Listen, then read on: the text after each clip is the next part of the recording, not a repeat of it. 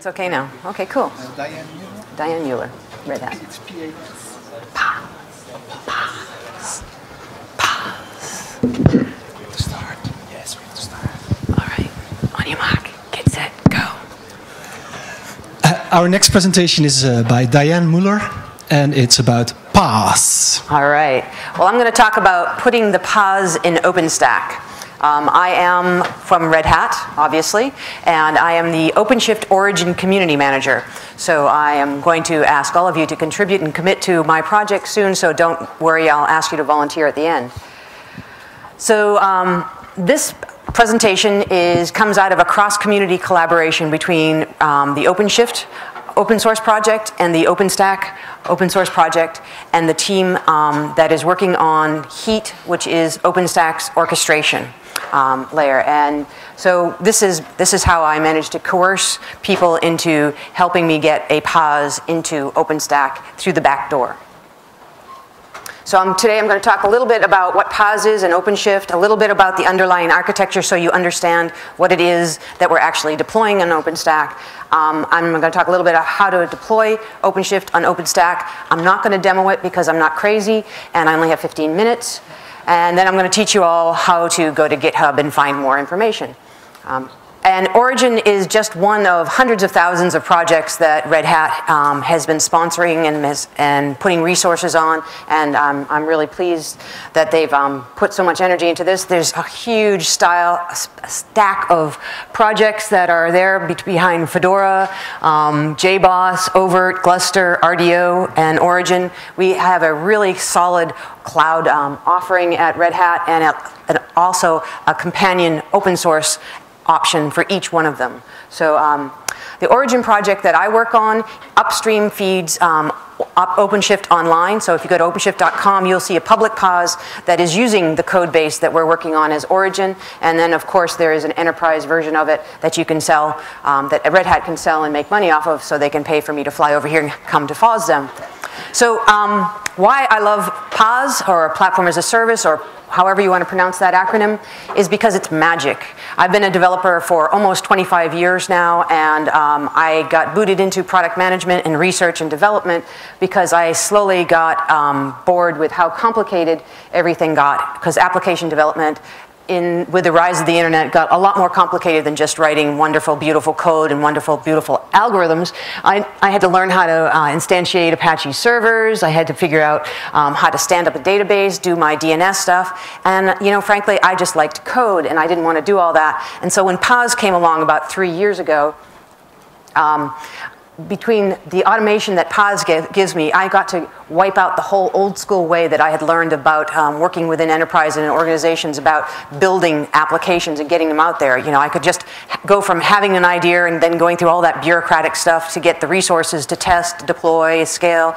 All the craziness got scoped down to a swipe of a credit card on whether it was Heroku or EngineYard or Google App Engine or wherever I was using the services going through the back door. So, it solved the problem for a lot of unhappy developers like myself. The cloud really came along and made this, this resource available to me again, and Platform as a Service really did a big piece of that. All these public Paas's, though, kind of gave us developers the expectation that we were going to get self-service on-demand services, that we wouldn't have that wait time anymore, and we'd be able to get all of this stuff really, really fast. And what happened was, we started launching applications through the back door and kind of scaring the IT crowd because there was no risk management. There was no way to keep those barriers from going on. So what Origin is, it is the source code, everything you need to deploy your own private Paas. So you don't have to use openshift.com. You can take and if you go to install.openshift.com, you can, with one command line, install your own Platform as a Service on pretty much anything. Because what I found was cloud computing, just OpenStack, wasn't enough.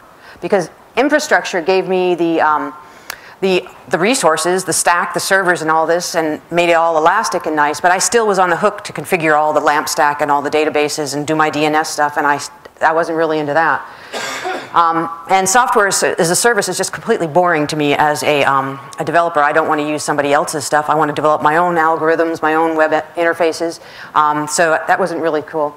But platform as a service really started to deliver because it automated the whole application runtime environment for me and started doing all that work for me. So it not only did it deploy the application, but it managed it too. So if I had to apply patches or version Python, or because my Twitter handle is Python DJ, I'm a Python Django freak of a bit, and there's new versions of Python coming out all the time, and I didn't want to be the one responsible for upgrading my gears and my services.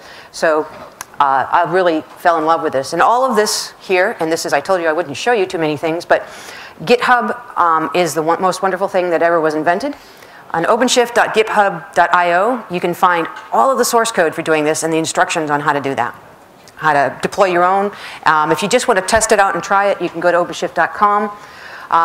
The thing that makes us really different is we have the RHEL platform support, but you might have heard we just announced support for CentOS. We've been running on Fedora 19, so we really have a pretty cool depth and breadth to our Linux offerings. It's an extensible architecture, and by that I mean I can write the cartridges and extend the platform with new languages if I want Erlang or Scala. There's a do-it-yourself cartridge methodology that allows me to instantiate the language and the frameworks that I want. It's a really easy way to get your apps noticed. Sorry, what's a cartridge? Sorry. 2 seconds and I'll get there. So basically, it gets everybody there very fast. It runs on any infrastructure. It doesn't necessarily have to run on a cloud. It can run on bare metal. Key terms. You asked the right question. I just got it out of order. The broker is the thing that's monitoring and managing all of the what we call nodes, which are groups of gears. And your application runs within the gear. And the cartridge is the technology or the framework package that gets pushed into that gear. So if you think about the broker, it's basically managing the state, the DNS, figuring out all the authentication, and monitoring the health of all the nodes that are under it. So these are key pieces because when you're spinning this up on Openstack, you're going to be able to create images, one for a broker and one clonable one for nodes. So that's why we're talking about this. And if you want more information, you can go to openshift.github.io, and it's all documented there. I'm trying to talk ridiculously fast. So if you wanted to deploy this on anything else, you would go to install.openshift.com. But deploying it with OpenStack, on OpenStack with Heat is something slightly different. You're going to go to the OpenStack Heat templates. Notice that is actually in OpenStack. It's not in OpenShift's GitHub repo. So what we did was work really closely with the folks in the Heat group to make sure that some of the sample templates that they started working with right off the bat were OpenShift ones. Because when you have a complex application like the broker with multiple nodes, you need to be able to manage spinning them up, monitoring them, watch for alarms and triggers when you run out of disk space and you need to make more room. So they were actually very good use cases for Heat. And so we had the opportunity to work with the Heat community to make that possible. And as a result, right now the enterprise template files are all there for deploying on OpenShift, for managing it, and for auto-scaling it, as well as for Fedora. It says make room for Fedora 19. The Fedora 18 ones are there now.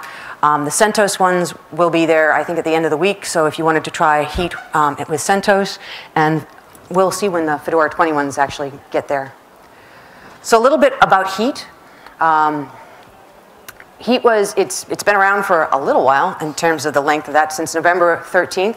It's a very active code base. It's constantly being worked on. There's a lot of contributors, not just from Red Hat, but from lots of other projects, because this orchestration layer is pretty good, and it touches across lots of other functionalities within OpenStack, and it really provides all of the capabilities we need to do the auto-scaling of applications. And so, as I said, the templates are ready there. So the way that it works is it models itself originally over the AWS CloudFormation API, and it basically abstracts all of the stuff, the Nova, the Glance, the Swift, the Quantum, and Cinder, away from the templating mechanism, and it allows us to use it to do HA, auto-scaling, and all of the monitoring. We use Ceilometer for monitoring this, for monitoring OpenShift's Paas running on Openstack. And it is actually an accepted OpenStack integrated project. So the steps that you have to do for running this is there's another project called Disk Image Builder. 5 minutes. All right. I'm not going to run my movie of the demo, so, all right. So the Disk Image Builder creates the image for the broker. You have to do that. You have to instantiate an image, and then you have to instantiate a node image, and then you use that. Well, I shouldn't say create. It should say then you run the heat templates that are in that GitHub repository to do some of the work, and then you have to register the images with Glance, and then you start the actual heat templates. So, I have 5 minutes. That was pretty good. I'm talking really fast. The reason I wanted to do this lightning talk is because these are very early days for heat. We put a lot of work into the OpenShift examples, and we want more people to test them on different configurations of OpenStack and different flavors. We've tested them on ROS and RDO, Red Hat's 2 distributions. We'd like other people to test them on other versions and distributions of OpenStack. We're working across communities to do that. So all of the repos are GitHub, OpenStack, Heat. We'll give you the Heat stuff. The Heat templates are there. All of the GitHub repos for OpenShift are there as well. The Heat documentation, you should read it. There is a longer blog about all of this that we've got up on openshift.com/community/blogs. If you just Google for Heat and OpenShift, you'll find it, and there's a 12-minute, very good step-by-step video that I would have showed you in hyperspeed, but we don't have enough time for that today.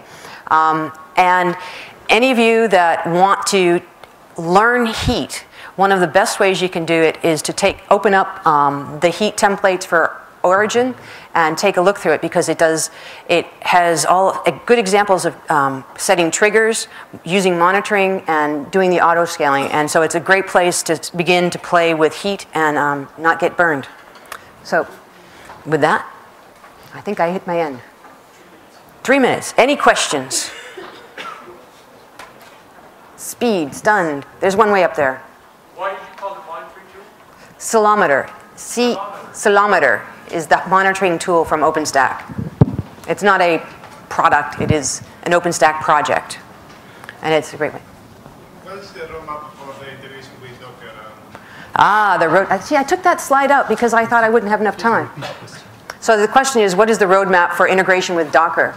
Well, sort of like embedded troops, we have 2 members of the OpenShift engineering team who are embedded in the Docker team now and working on it. And with the release of RHEL 7, the features that we needed, because we use SE Linux to secure our gears, are now in there. So I think in the next 1 or 2 releases, we should see the Docker integration show up, at least in a beta testable way. And we're really actively involved in the Docker project, as probably everybody knows. And we're looking forward to that day too. So the gears that we talked about in some ways are the same thing as what a Docker container is. And so there'll be some morphing of the language that I get to use in these presentations. Any other questions? Thank you, FOSDEM. Oh, what? So with Docker integration in mind, and the roadmap of Docker with supporting different backends or some Solaris systems, do you have so you can run the application on a Solaris machine, so you can use the ingress integration, stuff like that, by using the Docker itself? I don't know. I don't know the answer to that. Can you repeat? It was a question about whether if we integrate Docker, we'll be able to run on Solaris. Is that? On that, I don't know the answer to. I'll have to think about that one. Yeah, probably will, but I don't know. So thank you, FOSDEM. This is my absolute first FOSDEM ever, and it has been a complete blast. You guys are wonderful, and the beer is great, and I think we're heading off to the beer temple now and to do some praying to the beer god. So hope to see you all, and I'm rooting for the Seattle Seahawks tonight in the Super Bowl at the big game place, and so if you're not a Seahawks fan, forget about it. Thank you. Thank you very much. It's getting even better. I can't do that. Does anyone want chocolate? I can't do chocolate. Okay. Thanks. There may be